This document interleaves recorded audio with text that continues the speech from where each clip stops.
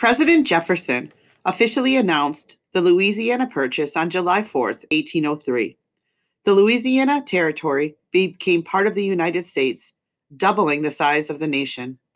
As in the past, these land exchanges involved European nations, and the United States would mostly ignore the claims of Native Americans already living on the land.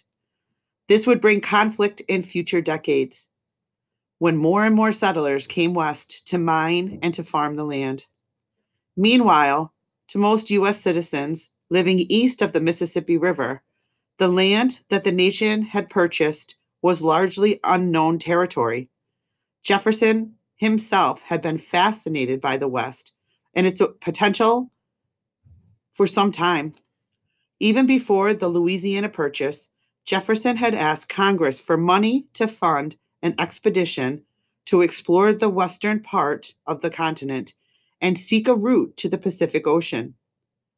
Those plans took on new significance after the Louisiana Purchase. To lead the expedition, Jefferson chose his personal secretary, Meriwether Lewis, an Army captain with experience on the frontier. Lewis then asked William Clark, an Army friend, to share his command, calling their group the Corps of Discovery. Lewis and Clark and more than 30 others set out from a camp near St. Louis on May 14, 1804.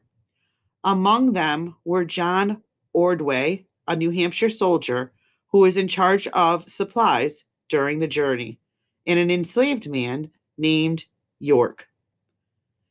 In their own words, the Louisiana Purchase: the inhabitants of the ceded territory shall be incorporated in the Union of the United States and admitted as soon as possible, according to the principle of the federal Constitution, to the employment of all these rights, advantages, and immunities of citizens of the United States. And in the meantime, they shall be maintained and protected in the free enjoyment of their liberties, property, and the religion which they profess.